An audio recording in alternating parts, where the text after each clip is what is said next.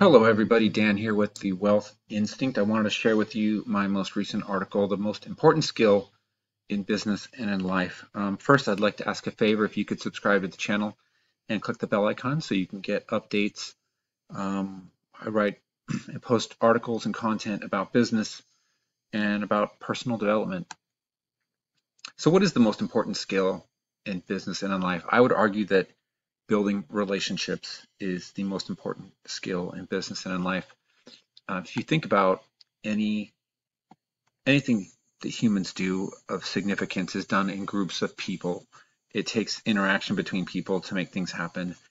And there is a lot you can do as a solopreneur. There's a lot you can do on your own, but you still need to build relationships with a lot of different people, in particular with your customers, right? And you do that through sharing, through connecting with them, through providing valuable content. There's a famous Harvard study you may have heard of, and there's a link here to that.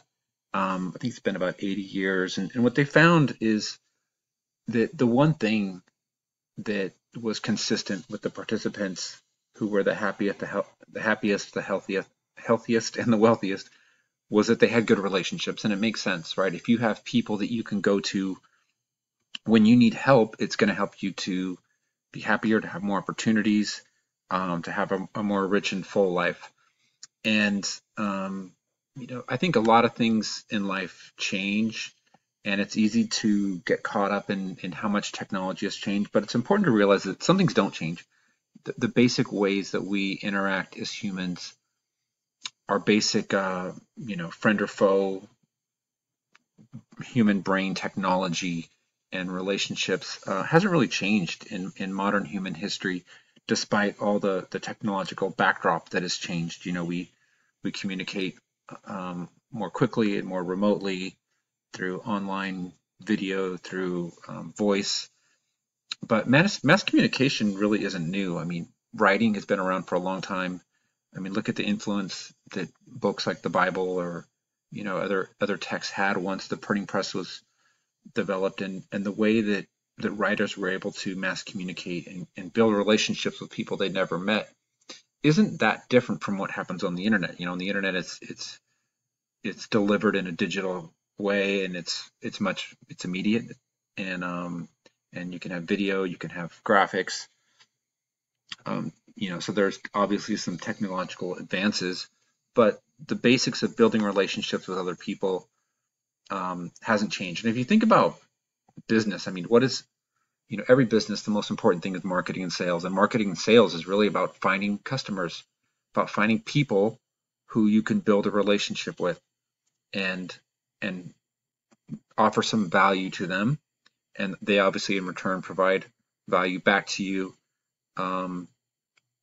commensurate with the value that you're providing, right? And so that's the business exchange that makes the business worthwhile. You add value, they find value in what you do, and they pay for your product or service. But it's all about building relationships. And when you have issues with your customers, well, now customer service is about repairing and maintaining those relationships, making sure that you're taking care of the people who you serve, who your customers are. When you're trying to hire employees, you're looking for new relationships with people who can fill critical roles in your business.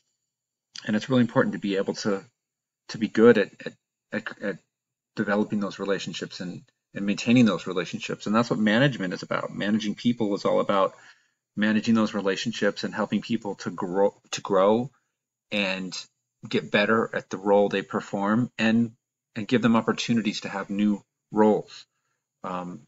Building relationships and maintaining relationships is really critical to all aspects of business. You may have heard of the book How to Win Friends and Influence People, and if you haven't read it, I highly recommend it. This is a book that I avoided for a long time just because the title to me sounded disingenuous. I thought, wow, this sounds so shady. Just like I used to look at, it's not who you know, it's not what you know, it's who you know, and think that was a barrier to my success. When really it's delineating the pathway to success. When you just learn how to make friends, when you learn how to connect with people, it opens doorways for you. And it's not something that should keep you out. It's something that's an opportunity. And this book is really just really just about how to do that. It's about how to find things that you like and appreciate about people and share it with them. That's it. You just, everyone has, no matter what you think of other people, there's other people that like them, right? The people that you don't like that much, there's other people that really like them. They see things in them that they like.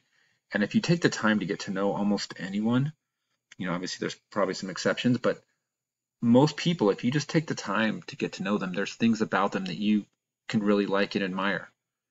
And if you just learn about them and share with them what it is that you really like and admire about them, that's how you build a connection and a relationship.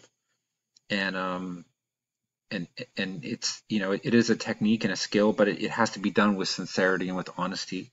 And you've got to be vulnerable in how you do it. It can't be from a place of you having a place of power over someone else, right? It has to come from a sense of vulnerability, sincerity, and honesty. And when you do that consistently, you're going to develop more relationships, and you're going to develop better relationships. And those relationships are going to help you in life. It'll help you in your business. It'll help you in your personal life. And this is just really just such a critical aspect to being human, I think. Um, One thing I think that, with technology, people think, oh, well, everything's changed now, everything's different. But really, human connection and human relationships haven't changed. It's just the technology and the way we connect. If you think about, now communication is so instant. It's video. You can have visual effects. Um, you can create very realistic videos quickly that aren't real, right? So things have definitely changed, but I think there's still a need for honest and sincere communication. And if you're willing to be honest and sincere in your communication, and really just try to connect with other people, the internet's just a tool to do that. It's a new tool, but the basics behind it haven't really changed. And so I still would argue that building relationships is the most important skill in business and in life, because we're communal beings, because we create in groups, in individual relationships, in small groups, in small business, in communities, in larger communities, as a country, as a world. In these expanding circles that move from ourself, it comes down to being able to connect and relate to other people. So I'm sharing with you a link here. This is a link to Jeff Lerner's video about his training. And it's something I really recommend. Like, if you want to work on building a business and building your relationships, you want to be part of an online community that's dedicated to that. And that's what this Entre Nation is all about. So check it out. I'd love to hear your thoughts and comments. And thank you so much for reading and for listening. And I look forward to seeing you online.